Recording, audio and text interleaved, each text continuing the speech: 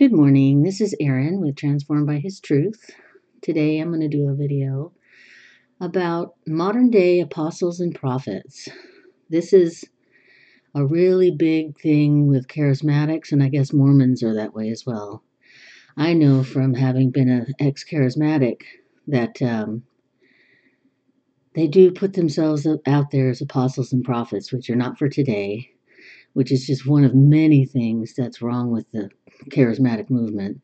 I have other videos about that, so if you'd like to find out more about the charismatic movement and what's wrong with it, then look at some of my videos, go to my playlist, and see the videos that expose these people like Kenneth Copeland and Benny Hinn and Joyce Meyer and a whole bunch of other people that are making millions and millions off of making merchandise of the body of Christ. So anyway, this is the video, an article from What Saith the Scriptures, which has been an absolute great resource. I've been doing videos on their articles here for about a week or so, and they're just so good. They're explained properly and make it easy to understand these questions. Okay, so are there modern day apostles and prophets? Certain Christian groups boast of their modern day apostles and prophets. Mormons and charismatics are two major factions. They argue that unless all five of offices are fulfilled and active today, apostles, prophets, evangelists, pastors, and teachers, Ephesians 4:11, the church, the body of Christ, cannot function properly. Thus we will hear men and even women today calling themselves apostles and prophets. Is this proper? Is it scriptural? We will look at Bible verses and let them speak. Ephesians 4:11 through 13 says, "And he gave some apostles and some prophets and some evangelists and some pastors and teachers for the perfecting of the saints, for the work of the ministry, for the edifying of the body of Christ, till we all come in the unity of the faith and of the knowledge of the Son of God, unto a perfect man, unto the measure of the stature of the fullness of Christ." Notice verse 11, he, Jesus Christ, of verse 7, gave. Paul wrote Ephesians at the end of the Acts period when he was under house arrest. See Acts 28:30 through 31. At the time of the Ephesians, God was not giving, present tense, those gifts, but rather he gave, past tense, those gifts. Those spiritual gifts were no longer being given to new people. The men who had those gifts were growing fewer and fewer because the gifts were no longer being given. There was something taking the place of these gifted men. Once the written word of God was completed shortly after the Acts period, there was no more need for the limited knowledge and spiritual gifts program. It's probably hard for a lot of people to swallow, but it's true. 1 Corinthians 13:8 through 13 says the following, "Charity never faileth, but whether there be prophecies, they shall fail. Whether there be tongues, they shall cease. Whether there be knowledge, it shall vanish away. For we know in part, and we prophesy in part.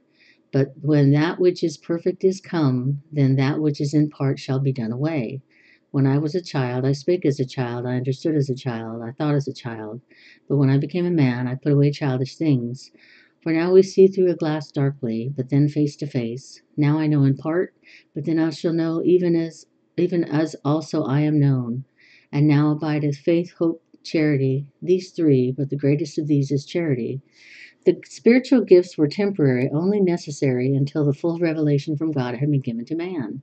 Knowing in part would result in full knowledge. Prophesying in part would be replaced by full prophesying. The partial would pass away and the complete would come. All too often, there is the idea that spiritual gifts are to operate indefinitely or until the Lord Jesus Christ returns. This is a theological speculation and certainly not supported by Scripture. People stumble over that which is perfect is come in verse 10. They contend that perfect is Jesus, the perfect one, coming back to earth. An alternative view is that it is Christians dying and going to heaven. Both views are lacking because they do violence to the Scripture, reading things into the verses that the verses simply do not say. There is nothing in 1 Corinthians chapter 13 about the Lord coming back. There is nothing in the chapter about going to heaven either. The last reference to Christ's coming in 1 Corinthians is chapter 11, verse 23. There is no mention of dying and going to heaven in 1 Corinthians chapter 11 at all. God wants us to grow up now. We should not wait for heaven until we act and think like spiritually mature people. Ephesians 4:14 says to this point that we henceforth, from now onward, not in heaven, Be no more children, tossed to and fro and carried about with every wind of doctrine, by the sleight of men and cunning craftiness whereby they lie in wait to deceive. How could God expect us not to be children now, if we must wait until heaven to grow up? See, as the verse indicates, that the time of maturity has arrived. The perfect has already come. We have a completed revelation from God in the written 66 books of the Holy Bible. Will we read it and think like a mature adult children of God, or will we read it and then plead ignorance of the very book we claim to have? It is important to notice what Ephesians 2:20-22 says about apostles and prophets, and are built upon the foundation of the apostles and prophets, Jesus Christ himself being the chief cornerstone, in whom all the building fitly framed together groweth unto an holy temple in the Lord, in whom ye also are builded together for an habitation of God through the Spirit. These apostles and prophets are associated with Paul's ministry. They are also referred to in 1 Corinthians 12:28-29, Romans 16:26, 1 Corinthians 14:37, Ephesians 3:5. We know that these apostles and prophets are not the 12 apostles and not the Old Testament prophets, because Ephesians 4:7-11 says Jesus Christ ordained these apostles and prophets after his ascension. Ephesians 2:20 says that the apostles and prophets in the body of Christ laid a foundation. This foundation does not need to be laid indefinitely any more than a physical foundation is to be installed indeterminately. A foundation is laid once, and then a structure is built on top of it. While the offices of the apostles and prophets were necessary to lay the foundation has already been laid. The apostles and prophets in the dispensation of grace, headed by the chief apostle and primary prophet, Saul, Acts 13:1-2, Romans 11:13, preached and taught the special doctrine committed first to the apostle Paul. The Lord Jesus Christ revealed the dispensation of grace directly to Paul, and then the Holy Spirit used Paul's ministry, teaching, preaching, and writing, to educate those apostles and prophets. Then they communicated it to the other saints of God. Notice Ephesians 3:1-6. For this cause I, Paul, the prisoner of Jesus Christ for you Gentiles, if you have heard of the dispensation of the grace of God which is given me to you word, how that by revelation he made known unto me the mystery, as I wrote afore in few words, whereby when ye read ye may understand my knowledge in the mystery of Christ, which in other ages was not made known unto the sons of men, as it is now revealed unto his holy prophets and apostles and prophets by the Spirit, that the Gentiles should be fellow heirs and of the same body and partakers of his promise in Christ by the gospel. The prophets in the body of Christ identified and copied Scripture. They wrote Scripture, Romans 16:26, the Scripture of the prophets. 1 Corinthians 14:37 says, If any man think himself to be a prophet or spiritual, let him acknowledge that the things I write unto you are the commandments of the Lord. The foundation for the dispensation of grace was preached and taught first and foremost by the Apostle Paul, just as he claimed by the Holy Spirit in 1 Corinthians chapter 3, according to the grace, ministry of God which was given unto me, as a wise master builder, I have laid the foundation, and another buildeth thereon, but let every man take heed how he buildeth thereupon. For other foundation can no man lay than that is laid, which is Jesus Christ. More specifically, the foundation was Jesus Christ, according to the revelation of the mystery, or secret, revealed by Christ first to Paul in Romans 16:25-26. The secondary apostles and prophets associated with the body of Christ bolstered and spread what God began with Paul's ministry. Their ministries continue even today, but not with new modern-day apostles and prophets. Rather, their ministries are perpetuated in the sense that we already discussed. Their ministries continue via the written preserved word of God, the words they once preached audibly and wrote down. Those ministries sustained the body of Christ during the Acts period when there was no written and completed New Testament canon, but they have since given way to the written word. They were influential in giving us the written Bible. Now that we have the written and preserved Bible, there is no more revelation needed from God. Modern-day apostles and prophets serve no purpose whatsoever, because the ministry of the apostles and prophets of AD first century are perpetuated through the written, preserved Word of God. Notice in Colossians 1:24-28 what Paul's apostleship and ministry were designed to accomplish.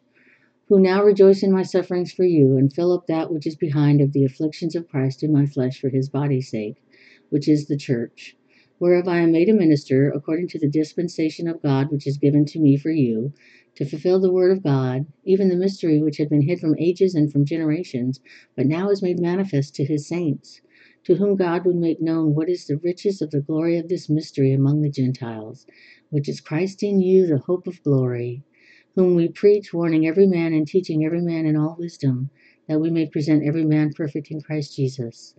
Verse 25 says Paul was made a minister in order to fulfill the word of God. Notice the word fulfill as in complete.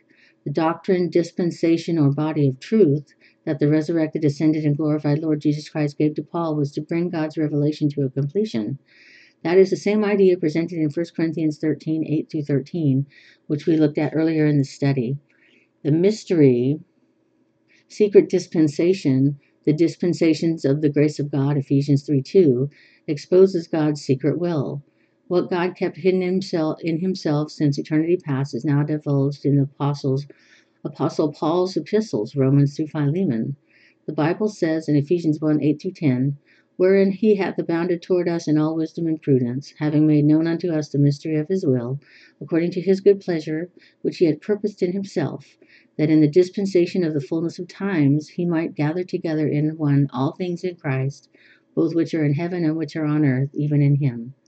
With the doctrine God committed to the Apostle Paul, we now know the secret of God's eternal purpose. We have no need for modern-day apostles and prophets, people supposedly giving us new words from God, new insight from God. The foundation has already been laid, and there is nothing else for God to reveal to us. Friends, either we believe the Bible to be the final authority or we disbelieve it. Either we believe Paul's ministry and revelation bring God's word to a completion or we do not. By the way, I find it interesting that those who claim to be prophets, people supposedly speaking for God today, actually disregard a verse that exposes false prophets. 1 Corinthians 14:37 says, if any man think himself to be a prophet or spiritual, let him acknowledge that the things that I write unto you are the commandments of the Lord. How many of today's prophets pay any attention to the special commandments of the Lord written by the Apostle Paul in Romans through Philemon? None. Even if they were prophets, they would be, by the verse's standards, false prophets. The test for knowing who is speaking on behalf of God today is to see if he or she recognizes Pauline revelation, not mixing law and grace, not mixing Israel with the body of Christ, not mixing prophecy and mystery, not mixing times past with but now or the ages to come, and not mixing heaven and earth, etc. When someone claims to be an apostle or a prophet today, he or she is claiming to be adding to the scriptures. They deny the sufficiency of the 66 books of the Bible. They claim that their words, sermons, books, etc., are equal in authority to the Holy Bible. Heresy. They are no different from the Roman Catholic Church that claims to determine what the Bible is and what the Bible says and what the Bible means. Yes, they are no different from those who argue that the Apocrypha belong in the Bible canon. The Holy Scriptures are already written. They have been preserved for us as the King James Bible in the English-speaking word, and they are enough to equip us, to tell us everything that God wants us to know and equip us to do everything God wants us to do. 2 Timothy 3:16 and 17. All Scripture is given by inspiration of God and is profitable for doctrine, for reproof, for correction, for instruction in righteousness, that the man of God may be perfect, thoroughly furnished unto all good works. Do we believe those verses? Okay, that's the end of that article.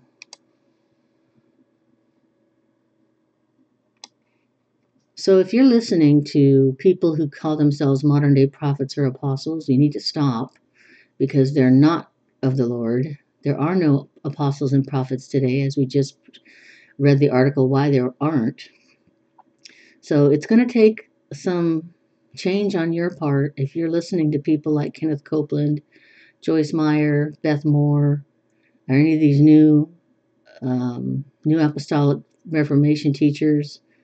They're just full of baloney. They are propping themselves up. They're propping up themselves as modern-day apostles and prophets when they're actually crushing and hurting the body of Christ by doing that. And they'll be held accountable. We're all going to be held accountable for how we serve the Lord and what our motives were at the judgment seat of Christ. And if our motives were pure and for the Lord and we were doing it out of love for Him, then it'll surely be purified and made into a crown. But if we did it for the wrong reasons or selfish reasons or misguided reasons, you're going to lose the crown that you had, and you'll be saved as though by fire, if you're even saved. Because if a person thinks they're a modern-day prophet or apostle, they can't be in connection with the Holy Spirit, because the Holy Spirit's going to lead us into all truth if we listen to him.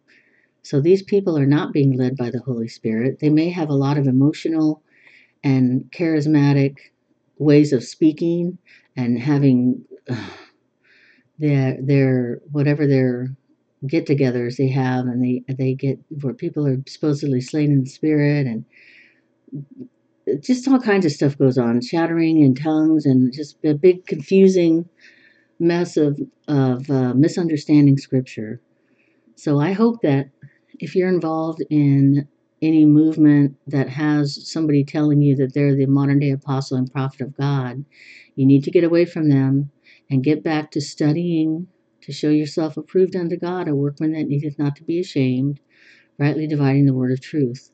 I'm going to attach how to rightly divide the word of truth, how to become a Christian, what does it mean to be born again, and our dispensations in the Bible today, so that you can go into those links and you can learn quickly the truth and be able to come out of the false teaching that you've been in. I used to be in the charismatic church 30 years ago. I was in it when Kenneth Hagin was there, and PTL, and all before Jan and Paul Crouch died, and just a bunch of big circus is what it was. I just didn't realize it, and I knew something was wrong with what I was doing, but I was going along with people that I knew at the time because I didn't know any better, and I didn't study to show myself approved. I just went ahead and listened to what other people said and what people on YouTube said instead of checking it out for myself. Check me out. Check out what the article and where I got it. Check out whether or not it's biblical. These things are important. So I hope that today, if you have seen that you're involved in a cult that has supposed modern day prophets and apostles, then you need to get out of it. And even if it's a church that you love and they get all tingly and feel all this stuff that's the flesh and not the spirit, you need to get out of it. And if you're not saved, you need to trust the gospel of 1 Corinthians 15, 1 through 4, how that Christ died for our sins by shedding his precious holy blood, that he was buried, and he rose again according to the scriptures. If you believe that God lived a sinless life, he was fully God and fully man, he voluntarily went to the cross to pay for our sins because we could not pay for them ourselves. Our works and efforts are like filthy rags before God. So we come just trusting the blood of Jesus to cover our sins. His death, burial, and resurrection alone will save you. I pray that you'll trust that today, that you'll trust that Jesus Christ loves you, he wants to save you, and he's waiting for you to come and get saved and start your journey in rightly dividing and learning how to read the Bible properly. And the Holy Spirit will help you. All you have to do is ask. And you have to mean it with a whole heart, wholeheartedly. He knows your motives. He knows what you're thinking. So he'll meet you where you are.